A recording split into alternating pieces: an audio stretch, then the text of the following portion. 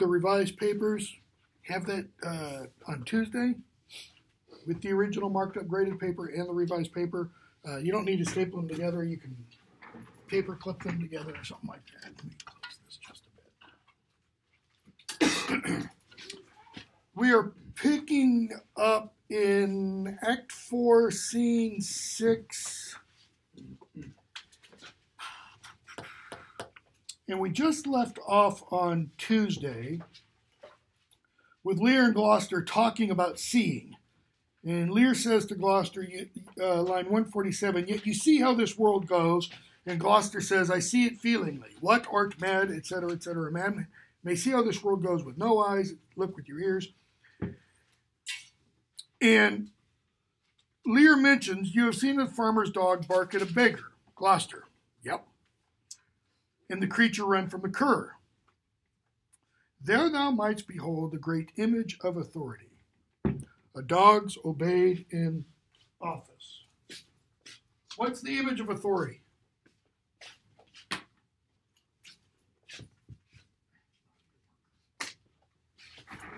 The dog.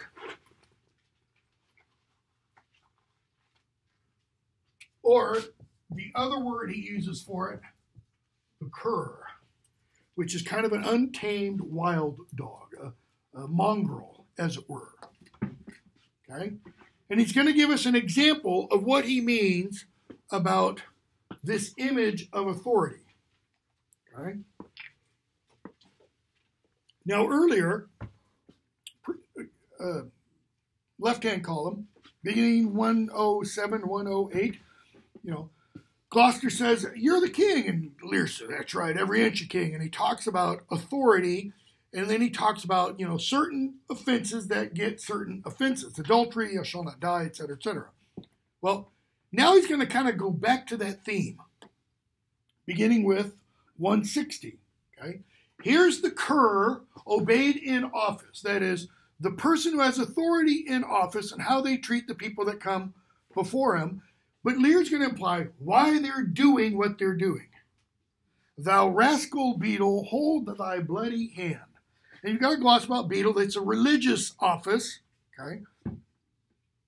160. Parish officer responsible for giving whippings. Okay. These aren't whippings for civil law violations. These are whippings for religious law violations. Okay. Which sometimes overlapped.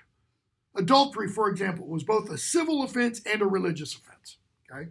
Not tithing was a religious offense, but it bled over in that Parliament passed laws in the Middle Ages that said you had to tithe. Okay? The whole, church and state issue. So, "Thou rascal beadle, hold thy bloody hand. Why dost thou lash that whore?" Why are you beating prostitutes? "Strip thine own back." Why?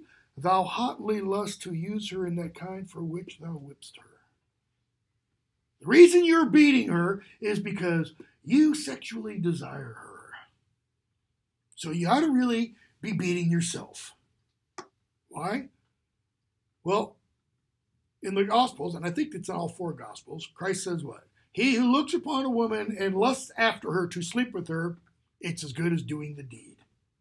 Which has all kinds of echoes in the sonnets, which unfortunately we won't get to. So, the usurer hangs the cozener. The moneylender, that's the usurer, who can buy out justice, hangs the con man. Because the con man can't buy out justice. If the con man gets caught, but the usurer, the guy who lends money to gain interest on the money, okay, has got plenty of banking left. Which, by the way, that's, one of the main elements in the problem comedy, The Merchant of Venice. You've got a usurer, a moneylender, who's a Jew named Shylock, okay? And in the Middle Ages, and even in Shakespeare's day, the biggest moneylenderers, today we would call them bankers, were Jews. Why? Because they weren't susceptible to the civil laws. Some of the civil laws, at least. Especially the ones dealing with usury. It was against the law for a Christian to loan money on interest. Middle Ages and in Shakespeare's day. Take that back. That might have been legal by Shakespeare's day. It didn't apply to Jews, which is why Jews were often very, very wealthy, okay, because they did a lot of money lending. So, the usurer hangs the cozener. Through tattered clothes, small vices do appear. Robes and furred gowns hide all. What? Tattered robes or clothes, small vices appear. Robes and furred gowns hide all. What are the robes and furred gowns? Well, those are the clothing worn by two levels at least, the elite of society and those who hold high office. For example, sergeants at law, lawyers. Not all lawyers were sergeants at law. Sergeants at law were a higher rank lawyer. They were allowed to wear these specific gowns, specific kind of clothing. Nobody else could wear those. Okay?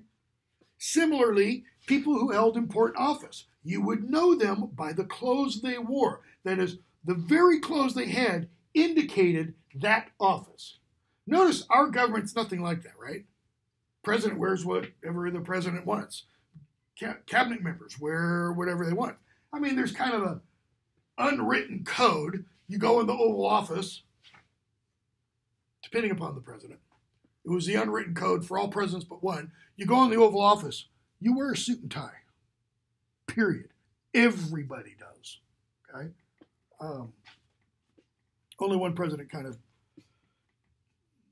loosened/violated that procedure. So he goes on.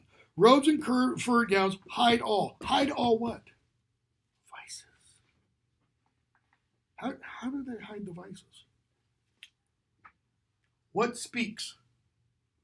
Money. Money speaks. You need real world examples? I remember how you spell his last name. I think that's it. Timothy Geithner. Anybody know who that is?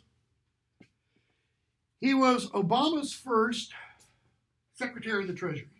I'm not doing this because Obama. It has nothing to do with Obama.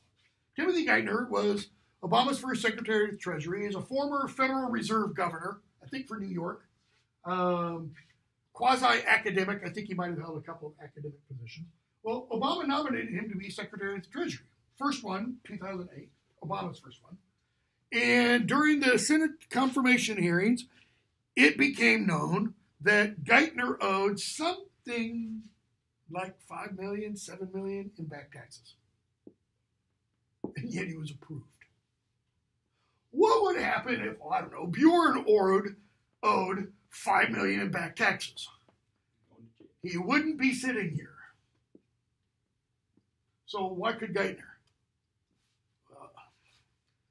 Because he's a member of the class for which it doesn't matter. Okay, Al Sharpton, who had, I don't remember what it is. It's something like 50 visits to the Oval Office during Obama's 8 years in office.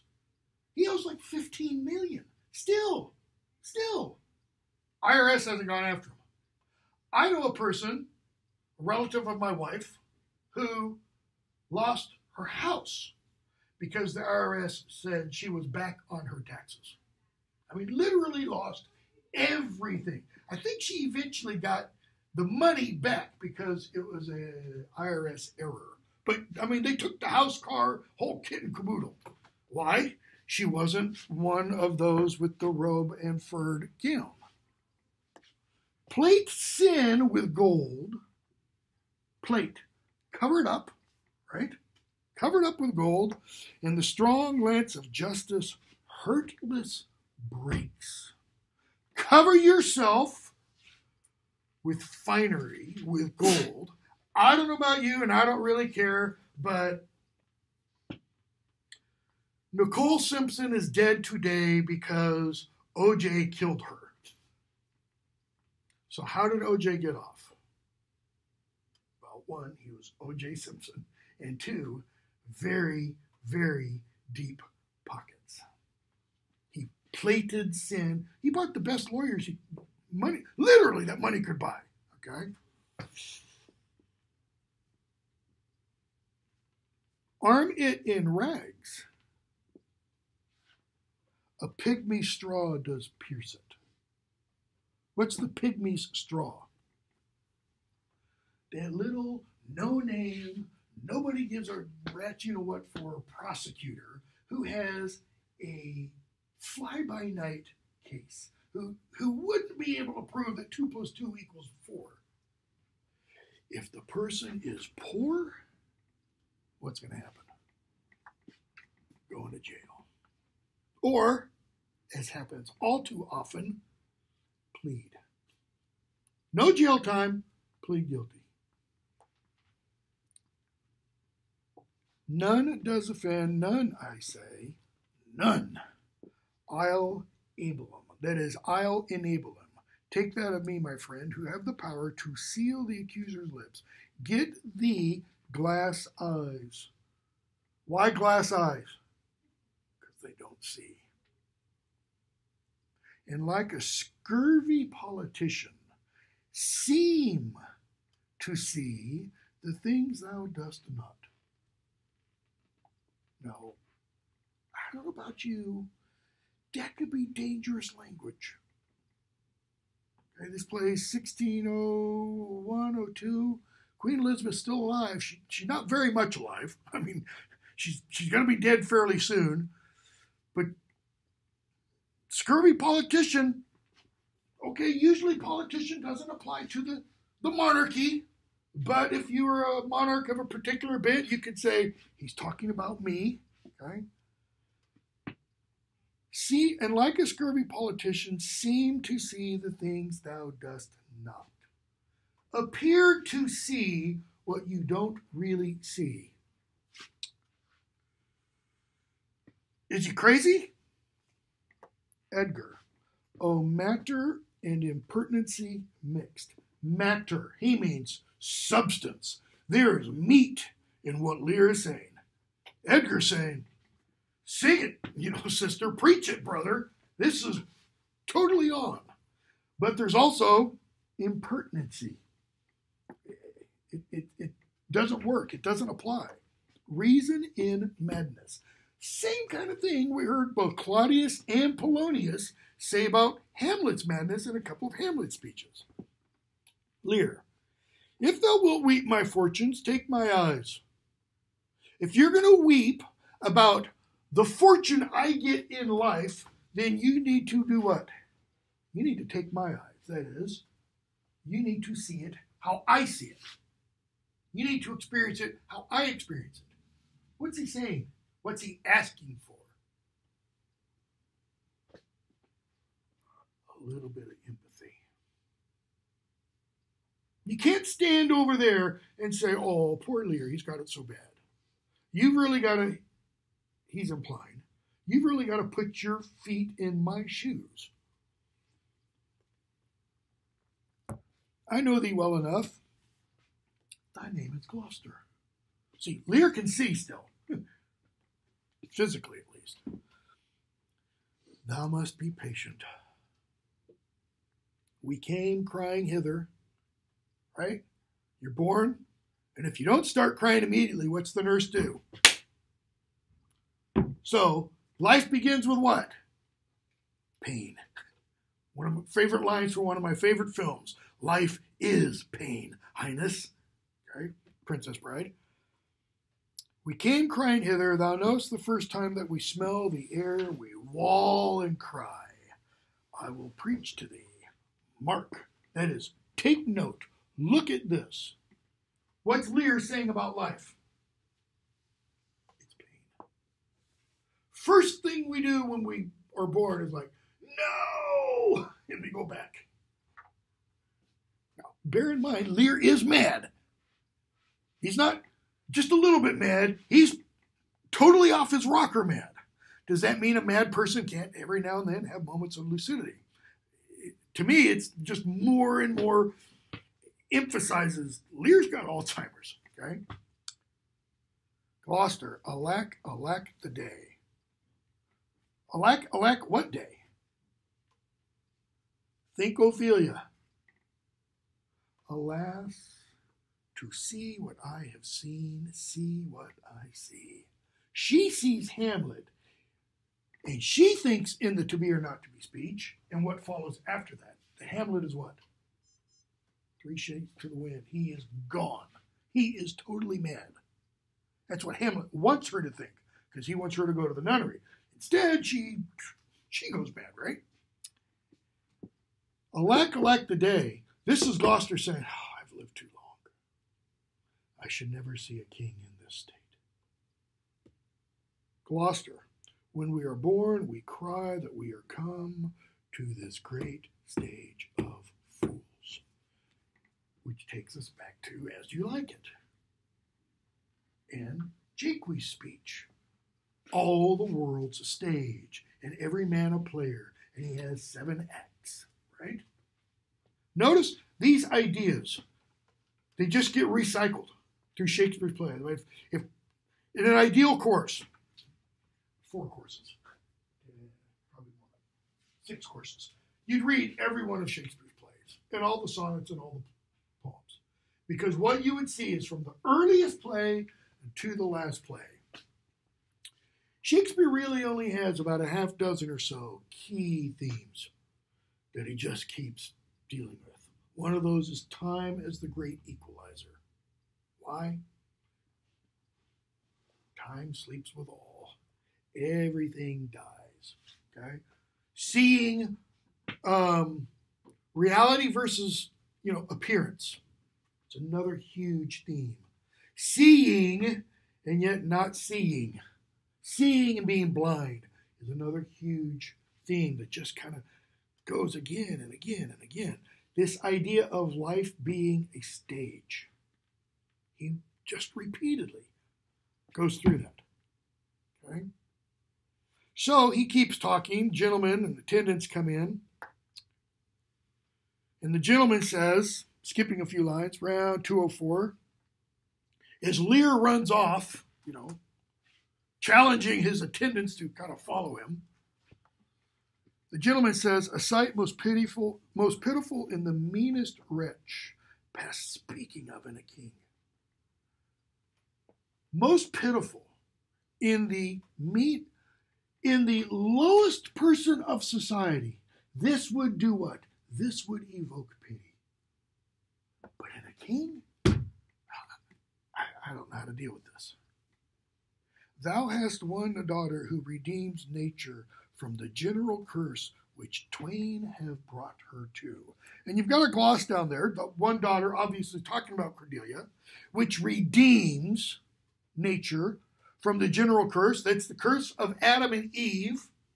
It could also be alluding to this kind of general curse that men put on women as the source of all woe.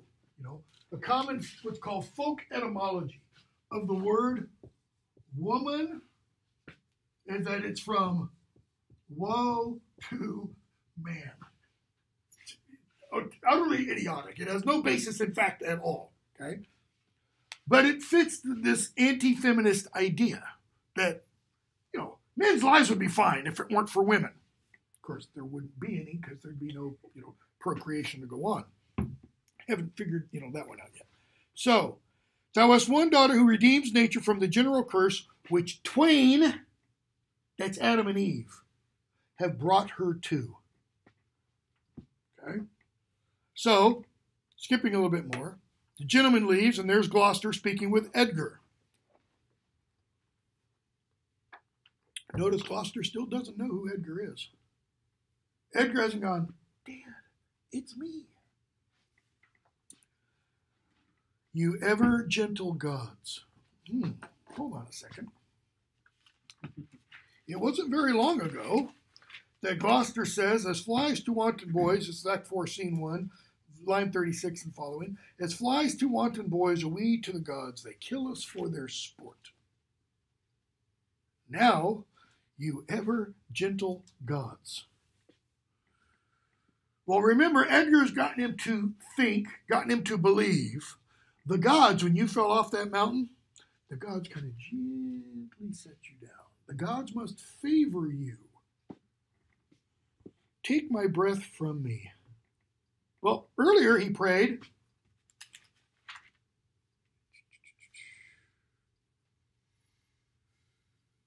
O you mighty gods, it's Act 4, Scene 6, verse 34 or so. O you mighty gods, this world I do renounce, and in your sight shake patiently my great affliction off.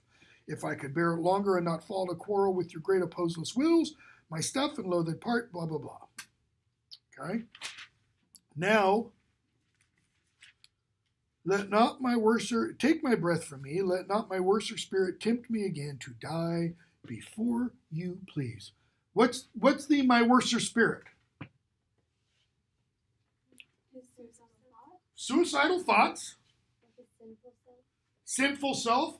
He's playing on the Christian notion that one has a guardian angel and there's also a tempting demon. The Christian notion doesn't have the tempting demon. That's a popular mythology, popular kind of folk thing. Bugs Bunny. Just about every Bugs Bunny cartoon there is, at one point or another, you see the guy with the halo and the guy with the pitchfork. And they're always halo on the right, pitchfork on the left. Why? Latin, left, sinistra, sinister. Okay? So he's saying, let not my worser spirit tempt me to what? To die before you, to kill myself. Why is he saying, take my breath from me? Because he's tempted now. Why? He sees Lear to see what I have seen. He remembers Lear when Lear was in his right mind. And now he sees Lear, bet you know what crazy. Edgar, well, pray you, Father. Father here doesn't mean daddy. It means old man. He's ascribing honor to him. So, who are you? A most poor man, made tame to fortune's blows. Made tame. Okay, your gloss tells you, 224, submissive. I don't think it's only submissive. I think it's trained to fortune's blows. Edgar's learned what? It's better to do what when fortune hits? Aesop essentially told a tale about this, a fable about this. The fable of the mighty oak and the reed, right? What happens when the wind blows? The reed does what? It bends in the wind. The mighty oak, it dies. The moral of the fable? When slings and arrows, when the punches of life happen, rock and go back. Or take the punch and go back. He says, I've been made tame to these blows. Who, by the art of known, the artifice, the technique, the skill of known and feeling sorrows, your gloss tells you that means personally experienced and heartfelt sorrows, am pregnant to good pity. Because I have experienced and have internalized those sorrows, what's he mean? I am pregnant to good pity. Capable of empathy. When I see someone who what? Is going through those sorrows, I go up and put an arm around them. I go up and help. But again, why? Because I can put myself in those shoes, which is what Lear was talking about earlier. Notice, Shakespeare's putting this same kind of idea in a whole bunch of different characters' minds. For what purpose? Open your eyes, audience. Learn. According to Aristotle, that was the purpose of tragedy. To teach the audience, okay, that there but for the grace of God go I. It was to bring out pity in fear. Fear, that could be me, if I make those kinds of decisions. Pity, to pity those who haven't learned the lessons that these characters are demonstrating for us. Give me your hand. I'll lead you to some biting. Come on. Let me take you in. And notice that image. He's going to lead his father. His father doesn't know it's him. Okay? Next page. Oswald comes in. He has a message for Gloucester, and he and Edgar get in a fight. Edgar kills him. Okay? And he reads the message. Okay?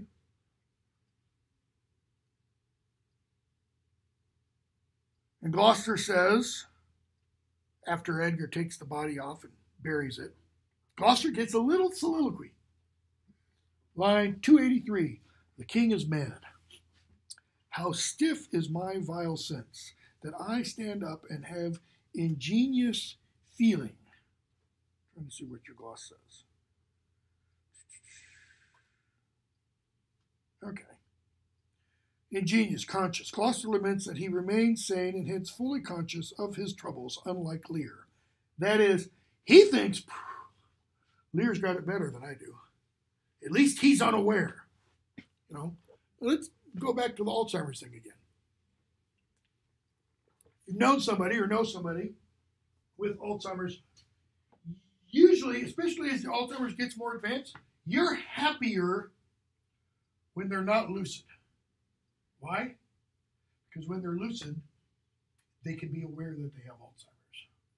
And what they often tend to do is apologize an awful lot for things they don't remember or for saying something repeatedly again and again. So you kind of like, you just, it's why, in dealing with someone with Alzheimer's, you don't correct them. If they say something that you don't, no, today's not Tuesday, today's Thursday. No, because they will argue with you until you are blue in the face. Because they don't understand. They're that disconnected. Okay? So, how stiff is my vile sense that I stand up, that is, I'm aware, and have ingenious feeling of, notice what he's saying, of my huge sorrows. Lear isn't aware of his huge sorrows. Gloucester is suggesting. He's not really consciously aware of everything that's happening around him. Better I were distracted. I wish my mind was distracted. I wish I didn't know that my son plotted against me and his elder brother, and the elder brother who I disowned actually loved me. So should my thoughts be severed from my griefs, and woes by wrong imaginations lose the knowledge of themselves. Woes lose the knowledge of themselves. I hadn't thought of doing this, but I'm going to anyways. Nope, that's not what I want. That's what I want.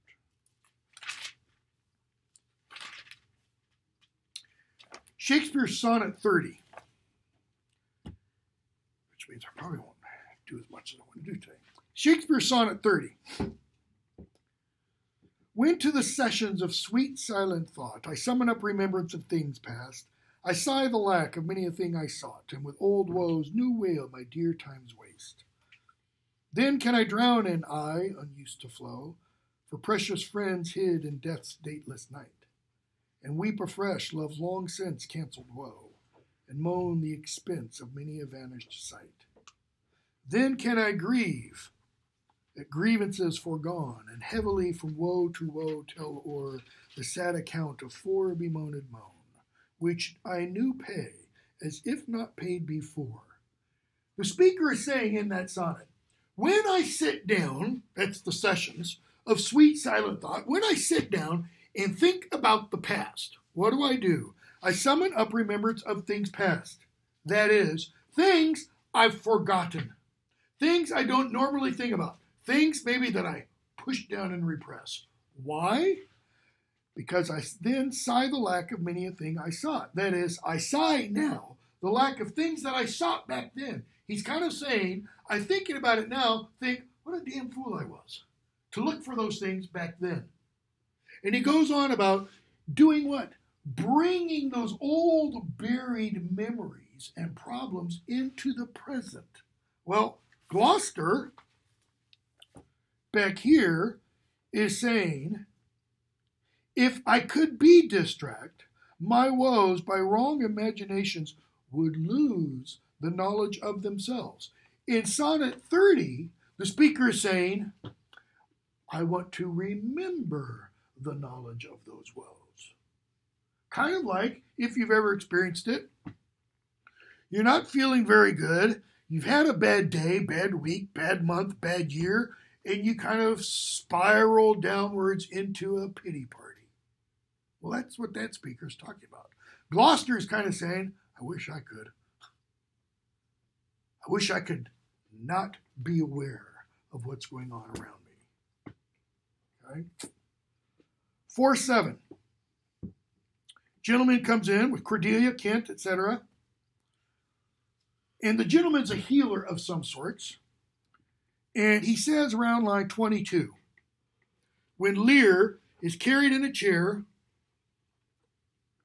by servants, and he's carried in a chair, notice he's not sitting in that chair with his arms on the handrest, and he's alert and he's looking at everybody, eagle-eyed. He's asleep.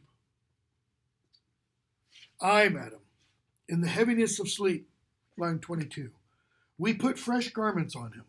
That is, while he was asleep, we changed his clothes. So when Lear went to sleep, how was he dressed? When he fell asleep, in the rags he was wearing out during the storm. Wet, filthy, muddy. Okay? That's when he fell asleep. So he was awake wearing all that. When he wakes up, how's he going to be dressed? Clean. What kind of imagery do we have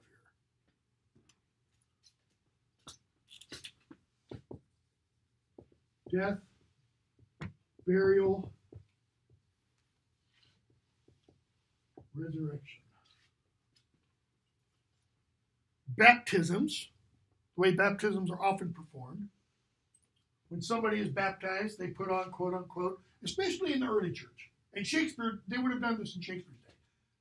Person puts on a white garment for the baptism.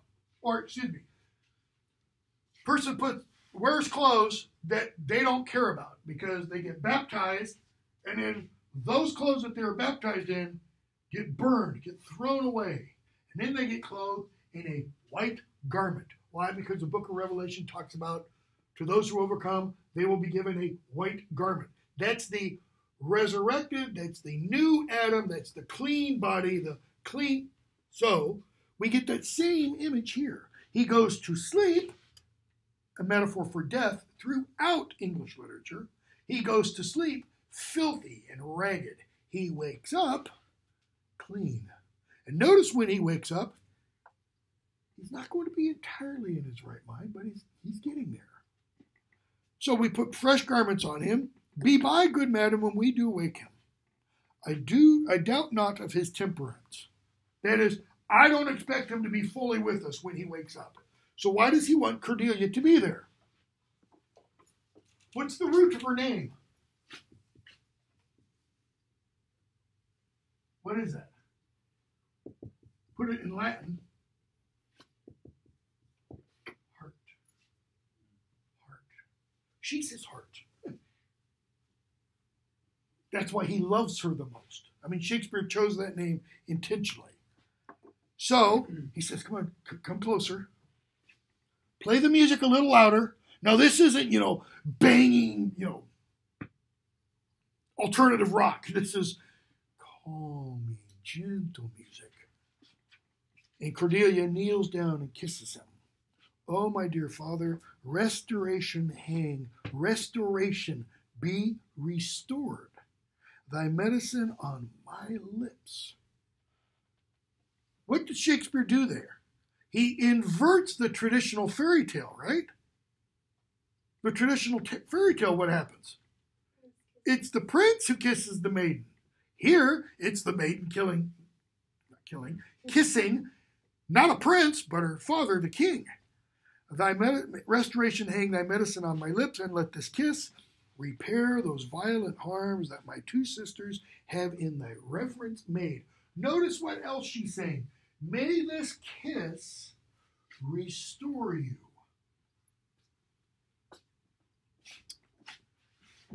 In the Gospels and in Acts, we often see, well, in the Gospels particularly, Christ heals people. Sometimes he heals them just by the words of his mouth. Other times he touches them and does things. When he tells the disciples, receive the Holy Spirit, he kisses them. When God breathes the gift of the Spirit into Adam, he probably kisses him. Okay, so there's this element of this kind of thing going on. I mentioned C.S. Lewis in my previous class. In C.S. Lewis's Chronicles of Narnia, when the character of Aslan arrives at the White Witch's castle, Cara Paravel in the first book, and there's all these frozen people. They've been turned into stone. He goes up and he blows on them. Okay, it's the same kind of image. So Cordelia and Kent kind of talk back and forth. And notice, we're told, stage direction, but it's in the form of a speech. Line 43, Cordelia says, he wakes, speak to him. The gentleman, you speak to him. It's fittest. You're his daughter. Why else is it fittest? You're the one who woke him. It was your kiss, your lips, your restorative powers. How does my royal lord? How fares your majesty? How fares? Today we say, how's it going? Literally, that's what that means. Fares comes from the Old English fahren, related to modern German, fahren, F-A-H-R-E-N, and it means, how do you fare? How do you travel? How you doing? How's it going? You do me wrong to take me out of the grave. Here's the burial. So take me out. Resurrection. Thou art a soul in bliss.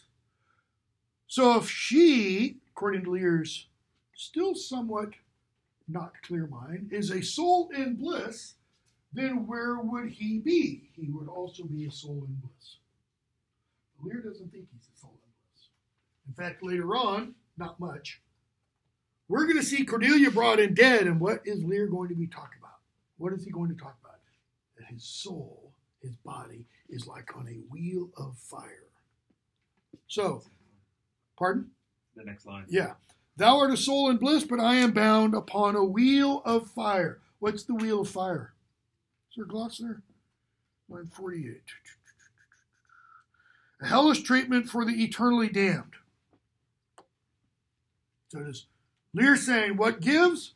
I'm down here in hell. You're up there in heaven. Could be.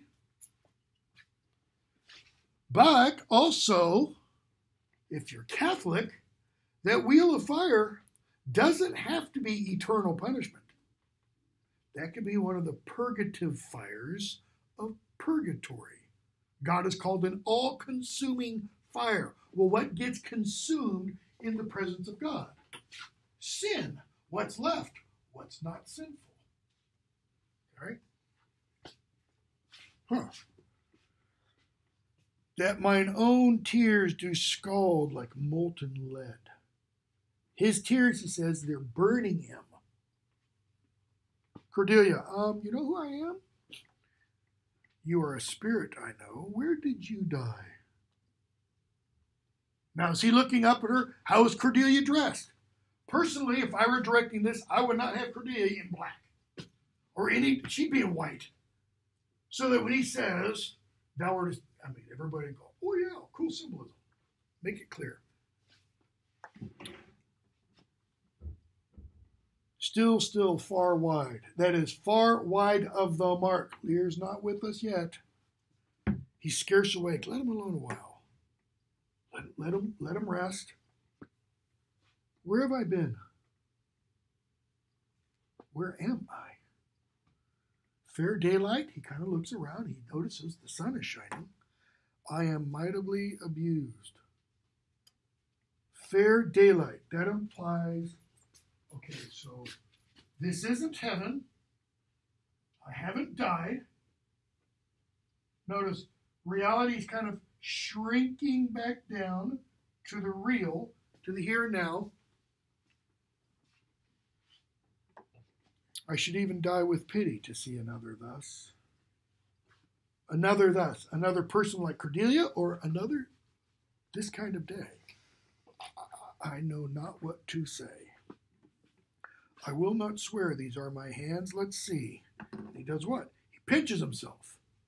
Well, pinching yourself is a pretty good example of what? I'm real. I really exist. See, there's a whole branch of philosophy and a variety of religions that essentially say none of this is real. This is all make-believe. This is all thought up in some God's head somewhere out there. Or you can go to the Wachowski brothers, sisters, whatever now, the Matrix idea, and say we're all a program in something else's mind. The proof against all that is find someone who believes that and say, okay, so I'm not real, you're not real. I'm going to use Chloe as an example. I'm not real, Chloe's not real. So I pull out of my bag a loaded Glock and go, so this gun isn't real either, right? Yes, it's not real. So if I pull the trigger on this imaginary gun, an imaginary bullet will come out, right? And blow your head and everything in it upon everybody behind you, right? So you won't really feel it. See, there was a theologian philosopher in the 1960s who was lecturing at Oxford, and he went to the student's room afterwards, and he had an Indian student, and he's kind of Indian, not an American Indian, and the guy was Hindu. Hindus believe this is all an illusion. And this guy, wanted to prove to him, you don't really believe that. You say you believe that, but you don't really, in your heart of hearts, believe that.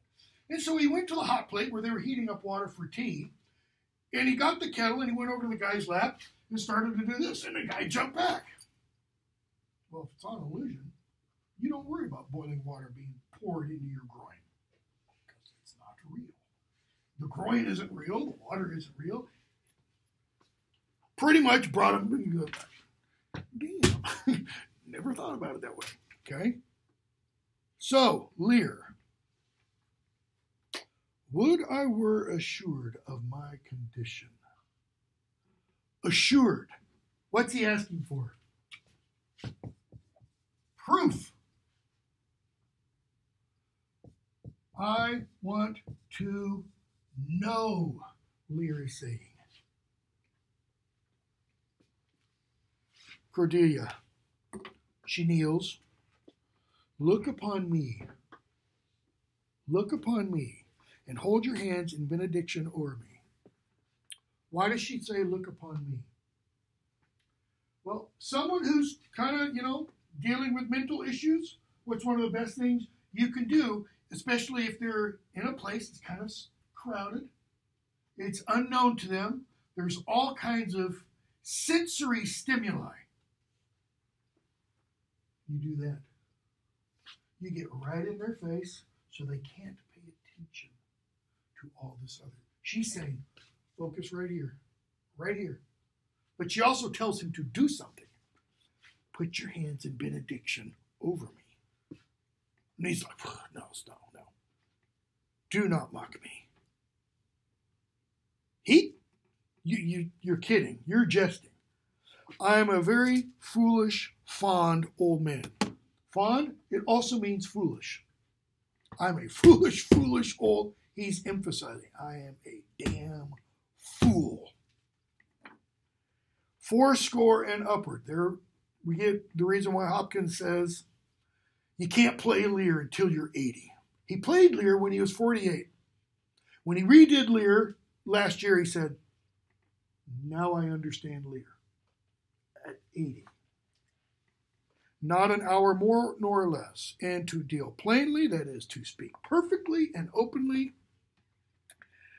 I fear I'm not in my perfect mind. Something's wrong. I know I'm not always here. I know I should know you. I mean, I literally had times when I was out visiting my folks. One time I was working with my dad in the shop. My mom came in, talked to us for a bit, and then she asked my dad out, and he came back in, and I knew what that was about. He said she didn't know who you were, so I explained. Okay, that's what Lear's talking about. I should know you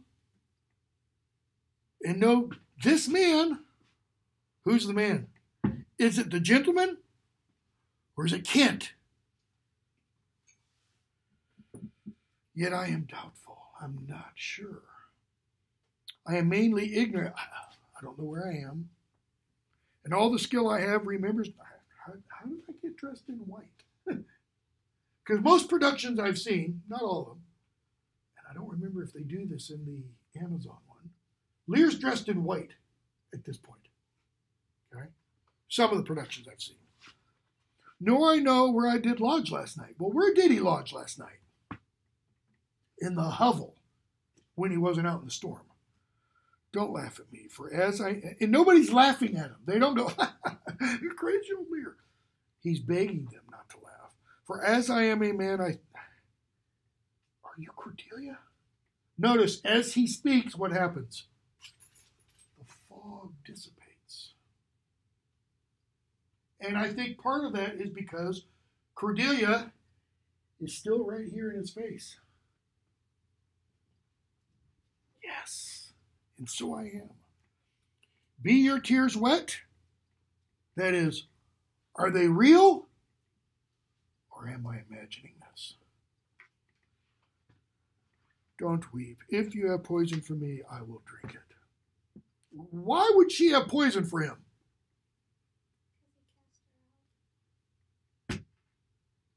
He disowned her. You are no daughter of mine. You have every reason to kill me. I know you do not love me, for your sisters have, as I do remember, done me wrong. You have some cause. That is, you have cause to do me wrong. When he says, I know you do not love me, he's not saying, from back at the beginning of the play, he's saying, I have so treated you that you do not love me now. What's he not thinking of? Empathy, pity. Cordelia, no cause, no cause. Am I in France? Notice what else he's remembered. She married France. Nope, in your own kingdom. Notice what Kent is really saying by that statement. You're still king. What did Gloucester say? You have that about you, which I would kiss. And he says, what's the authority? It smells of mortality. So the gentleman says, be comforted, good madam, the great rage you see is killed in him. His madness, it's not totally gone, but it is subsiding. And yet it is danger to make him even o'er the time he has lost. That is, don't ask him about before. Why? Well, with somebody with Alzheimer's, when they have these lucid moments, you don't start asking them questions because that just makes them lose control because they can't remember and everything goes black again. Okay? Will it please your highness walk? You must bear with me. Pray you now, forget and forgive. Why? I am old and foolish. What has Lear just acknowledged? Or another way of putting it, what has he just shown that he hasn't shown really anywhere else in the play? And it's something the two daughters allude to earlier on. They say, he hath ever known little of himself. That is Lear's Know thyself moment. Lear's just gotten in touch with himself. I am old and a fool. That helps explain, let me now tell you of my darker purpose. His darker purpose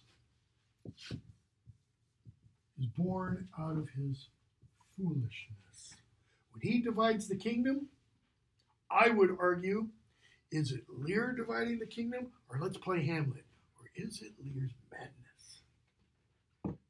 Because a person in his or her right mind doesn't do something like this. Okay? So they leave. They talk, the gentleman can't talk about Cornwall. Act 5, Scene 1. So, we see Edmund and Regan come in, and Goneril comes in. Okay. I'm going to skip a bunch of that. Let's go down to, I'm going to skip all of that scene. Go down to, everybody leaves, and we have Edmund left. Okay. So we've had Edmund talking with Goneril and Albany and Regan, etc. And they all, leave at various points. And we're left with Edmund alone on the stage, line 58. So he gets a soliloquy. To both, and this is where we finally hear it directly from the horse's mouth, so to speak. To both these sisters have I sworn my love, each jealous of the other, as the stung are of the adder. Which of them shall I take? Both? One? Neither. What's that tell us about Edward? What are the sisters to Edmund? What are the sisters to him? Stepping stone. Louder? Stepping stones. Stepping stones. They're pawns to be used in this great game. Okay? He doesn't love either of them. Neither can be enjoyed if both remain alive. Ooh, I never thought about that. That is really, really close to what J.K. Rowling says in the prophecy about Harry Potter and Lord Voldemort. Neither can live while the other survives. Neither can be enjoyed if both remain alive. To take the widow exasperates, makes mad her sister Goneril. Regan is the widow, her husband Cornwall is dead. Goneril is married to Albany. And hardly shall I carry out my side, her husband, Goneril's husband, Albany, being alive. So, we'll use his countenance for the battle, which being done, let her who would be rid of him devise his speedy taking off. So, if Goneril wants me, she's got to figure out a way to get rid of her husband. Okay?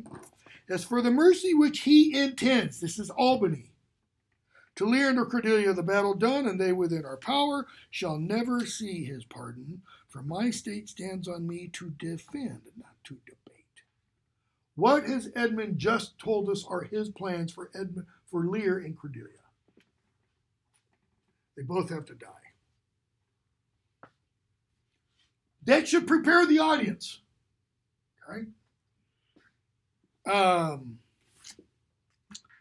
Let's see. Act 5, Scene 2. Edgar and Gloucester are walking and talking. Edgar says, take your rest between this tree, etc., or beneath this tree. Okay.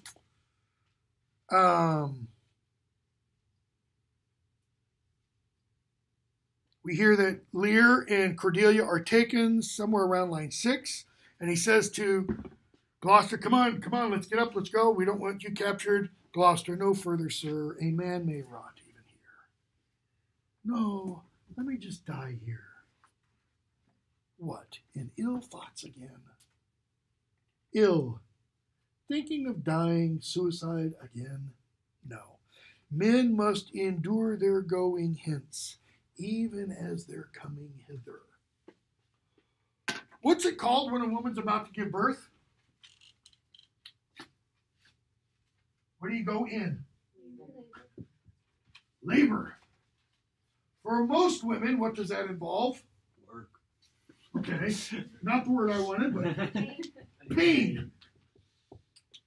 Men must endure their going hence the same way they came. Laborious, it's work, going to involve pain. He's telling his father, you don't get a duck out. Ripeness is all. What's ripeness mean?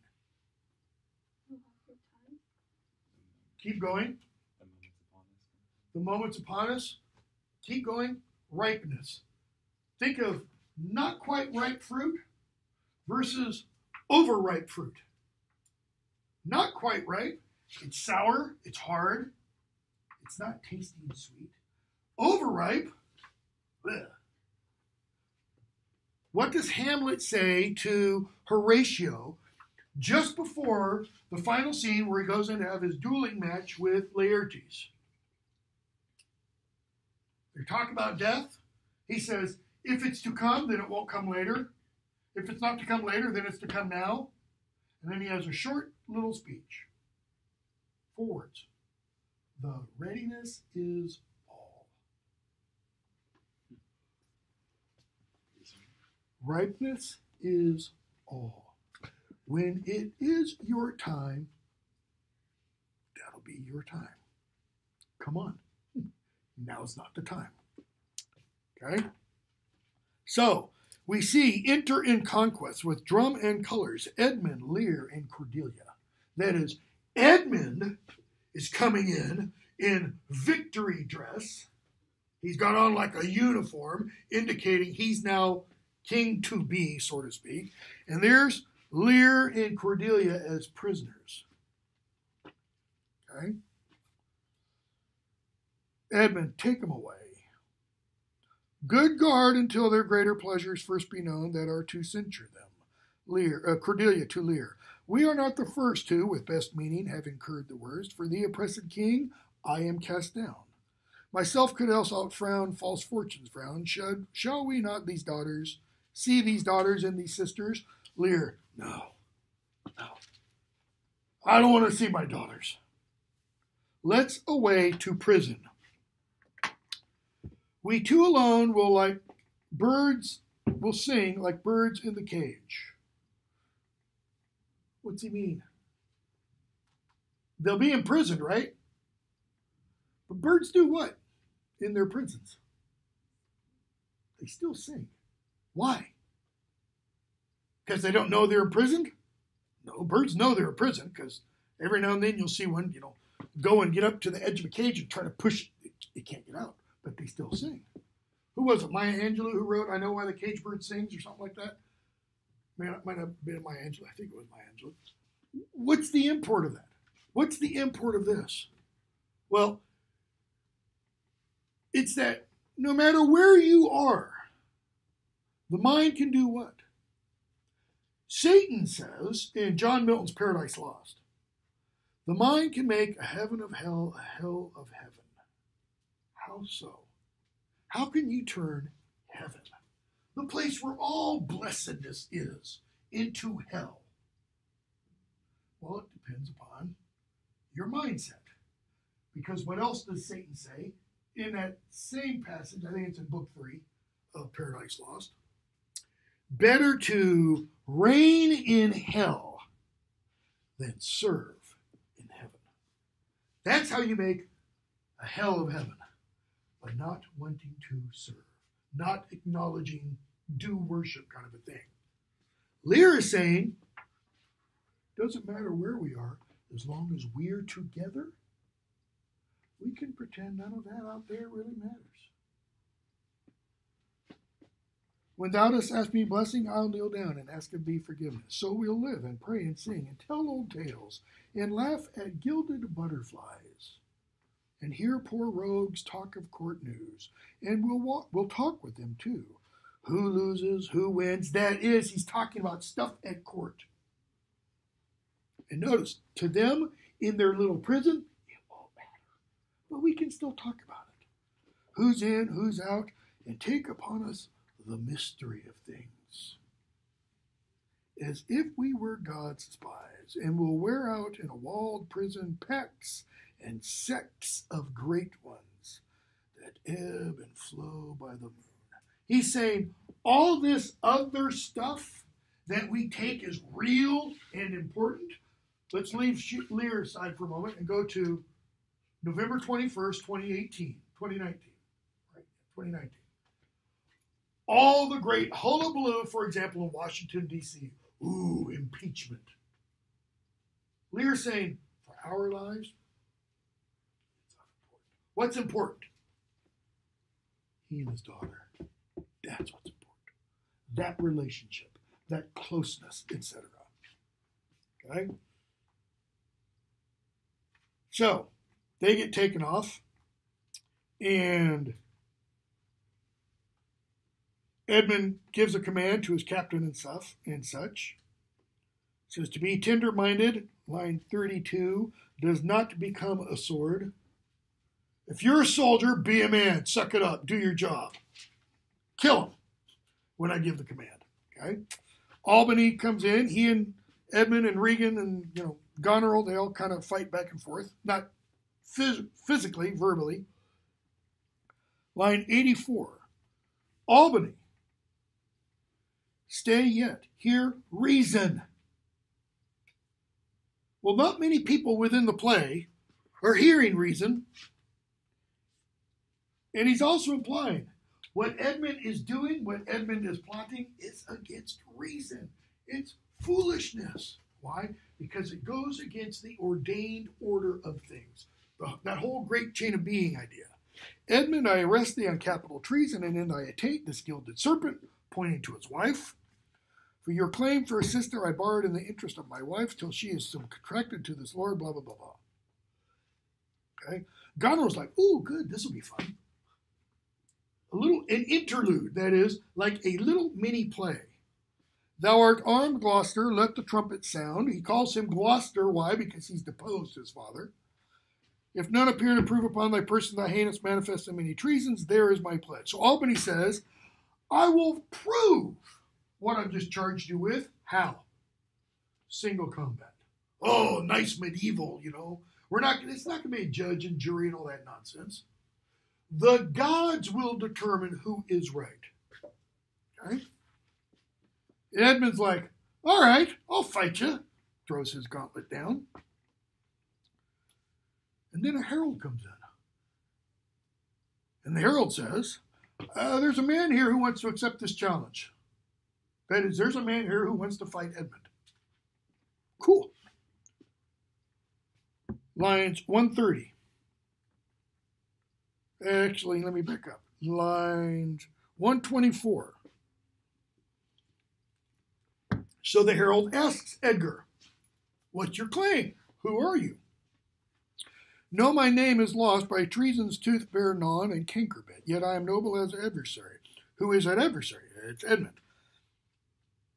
Okay? And Edgar says, draw your sword, that if my speech offend a noble heart, thy arm may do thee justice. Here's mine. So he draws his sword. And he explains a bunch of stuff, which I'm going to skip because we don't have much time. But he calls them all kinds of names. And Edmund's like, I shouldn't fight you until I know who you are. Why? Because he might not be someone of equal rank. He says, but you look noble.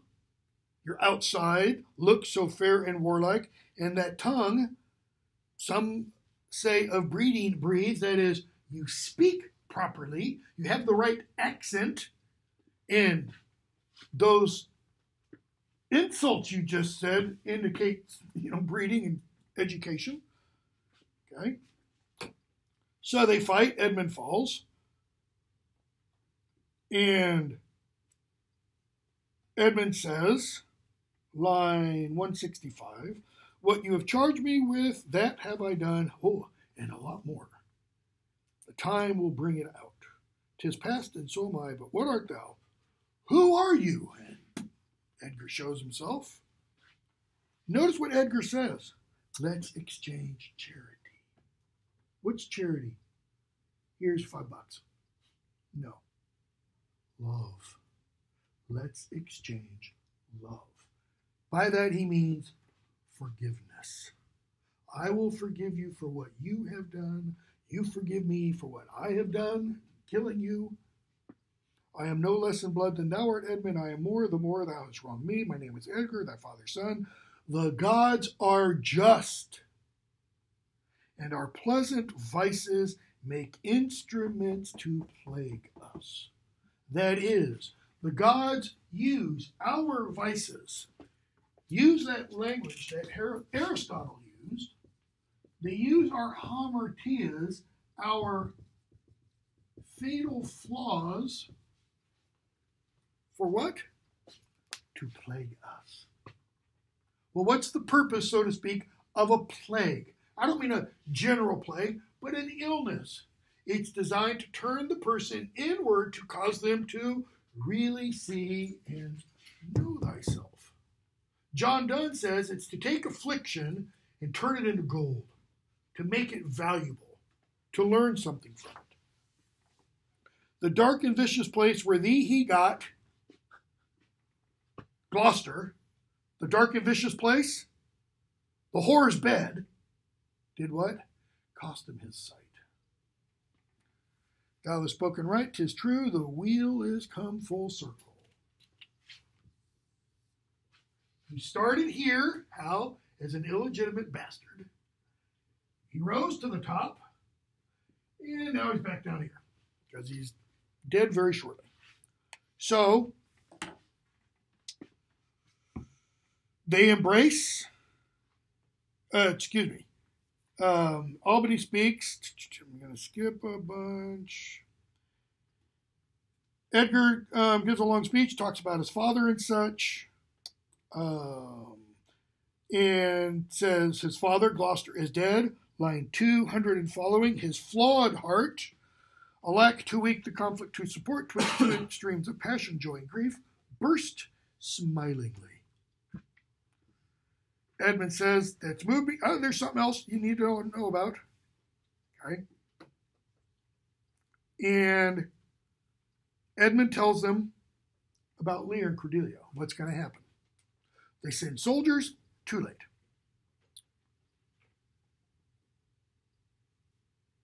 Line 262 following. Because Edmund says the captain has commission to hang Cordelia and to put the blame on her. Lear comes in carrying Cordelia. How? You men of stones, hide your tongues and eyes. Kent, is this the promised end? What do you mean the promised end? Judgment Day. Is this the last? Is this the beginning of the apocalypse? It can't get any worse. Edgar, or image of that horror. Think about it. If it's an image of that horror, every image is what? It's imperfect. Just look at your driver's license photo. That's not you. Look at a photo of a loved one. That's not the person, right? It's an image. So if it's an image of that horror, then you don't want to be around them. Okay? So they go to Lear. Lear, calls a murderer's plague, calls for a plague upon them all. And then he addresses Kent. Are you not Kent? He says, yes. Where's your servant keys? Lear, he's a good fellow, blah, blah, blah. And what does Lear think, for a moment, is going on with Cordelia? He said, look, she breathes. No, she's dead. She's all the way dead. Lear, 3:11. And my poor fool is hanged. Now, a lot of glosses say, and I think pretty sure this one does, Cordelia. My poor fool, Cordelia. Cordelia's in his arms, or was briefly.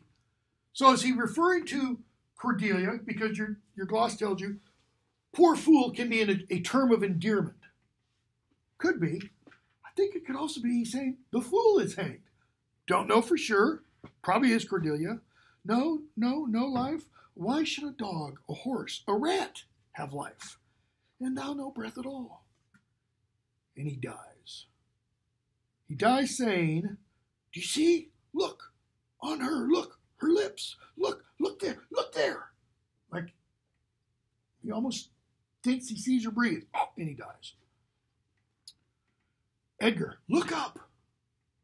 Edgar sees something, or he implies that he sees something. Kent, vex not his ghost. Renaissance medieval belief, when somebody dies, their ghost goes out through the mouth. And Edgar's going, I see it. Can't leave it alone. Don't trouble it. Don't stop it. Let it go. Let him pass. He hates him that would upon the rack of this tough world stretch him out longer. The rack? What image did Lear use when he wakes up and says, I think you are a spirit blessed, but I am stretched out on the flaming wheel of fire? Is Kent saying the world is the rack?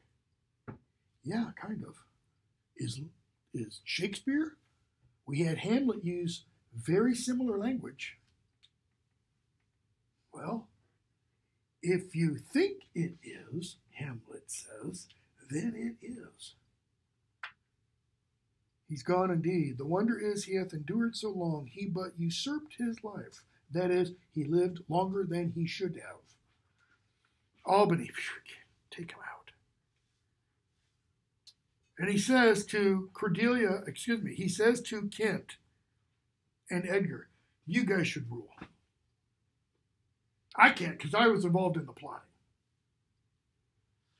Kent, I have a journey, sir, shortly to go. My master calls me. I must not say no. What's he mean? I'm dying soon. Who's my master that calls me? Lear. One of the greatest interpreters of Shakespeare in the last 150 years, Laurence Olivier. That's his epitaph. That's what he put on his tombstone. Okay? Edgar, the weight of this sad time we must obey. That is, endure. Speak what we feel, not what we ought to say. Notice the juxtaposition. Speak what we feel. What's in here? Not what we ought to say. Not what we're told to say. The oldest hath borne most. That's Lear. We that are young shall never see so much, nor live so long. We will never see what Lear has seen. We will never live as long. He doesn't mean 80 years. He means Lear, man, he suffered like multiple lifetimes in his 80 years. Okay?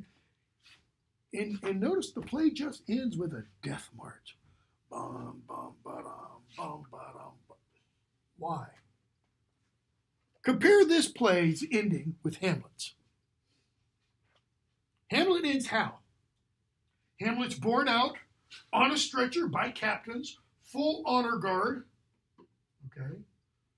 But the world goes on, right? Fortinbras is the new king of Denmark and such. This is kind of apocalyptic. I mean, it kind of sounds like the end. Even though we're told Edgar's going to go on. This play is much, much, much more bleaker than does Hamlet. Okay, we have 10 minutes. 10 minutes to start the Tempest.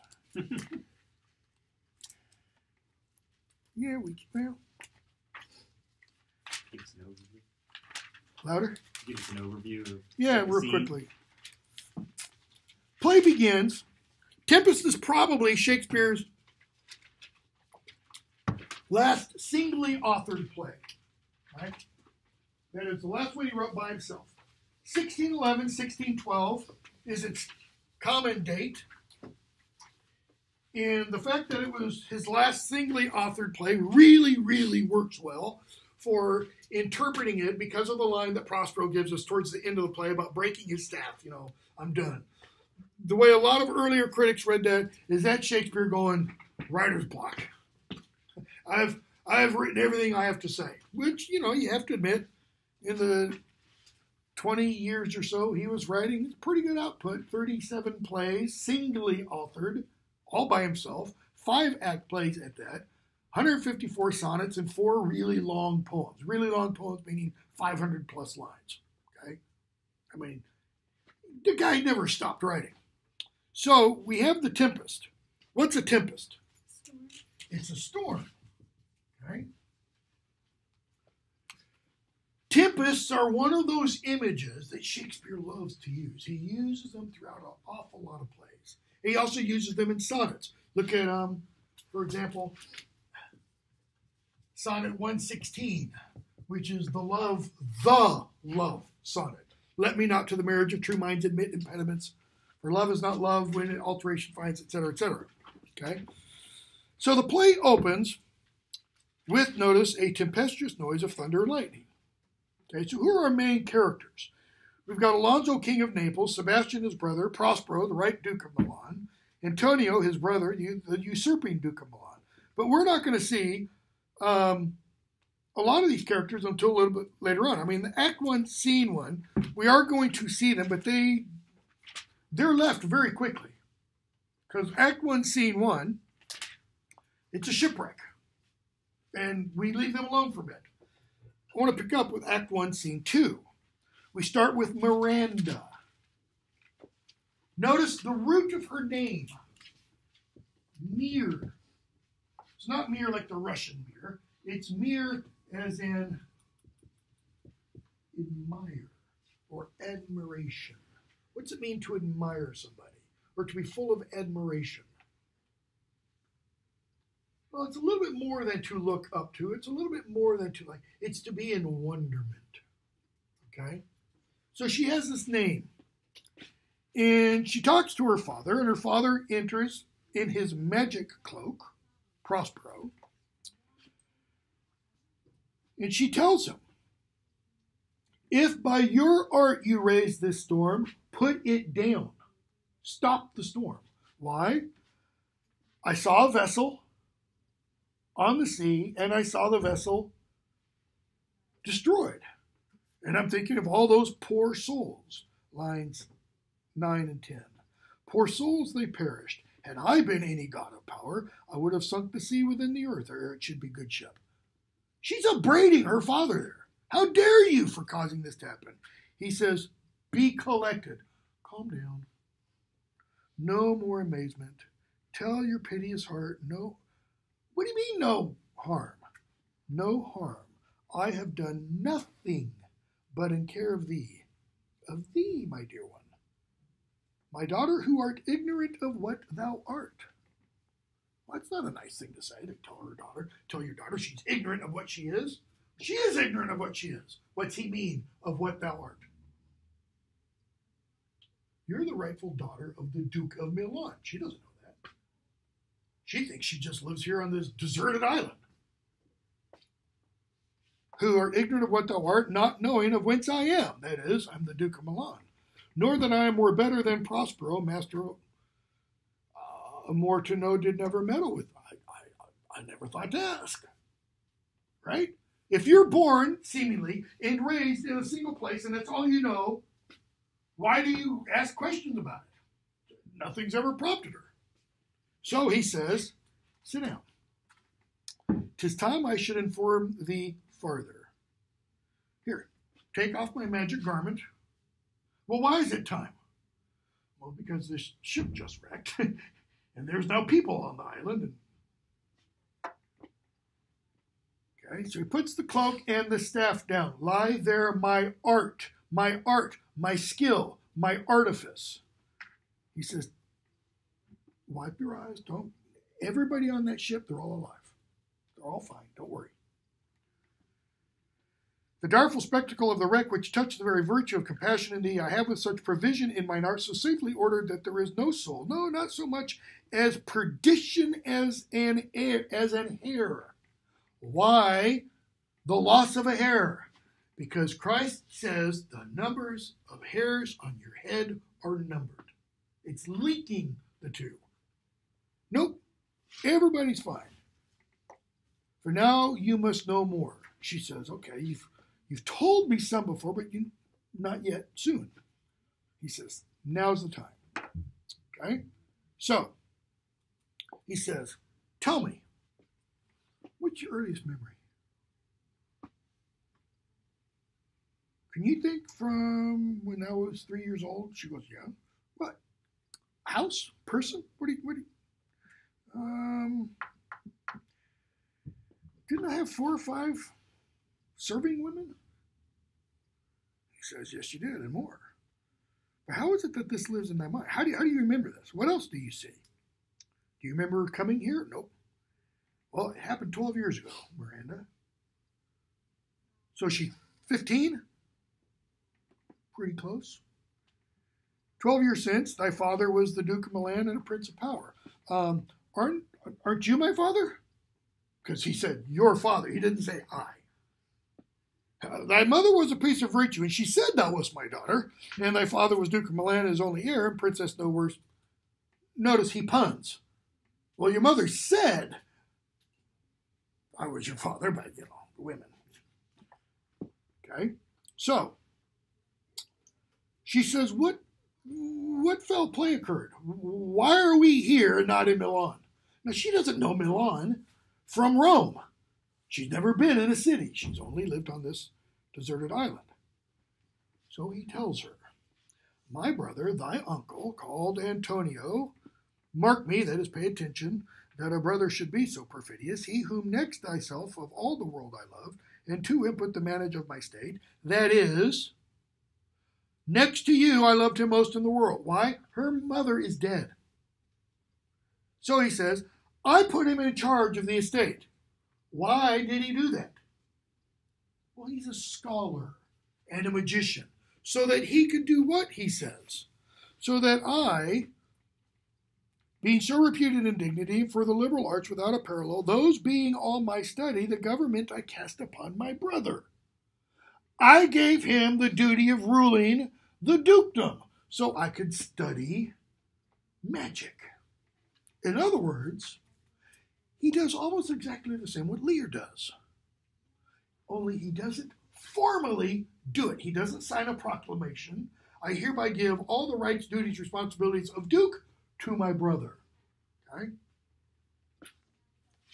You follow me? Dost thou attend? She goes, yep. So he says, so he did what?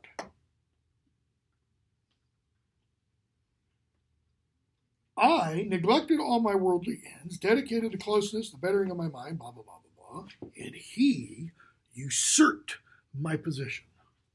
And he took me and he took you and he put us in a boat. And if it weren't for the old man, Gonzalo, who helped supply the boat with some few necessaries, we would have died in the ocean. Okay?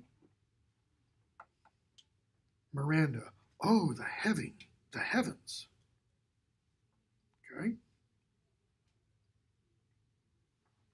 So he goes on. I'm going to skip a bit. She asks, 138, wherefore did they not that hour destroy us? He says, I'll tell you. So they herded us aboard a bark.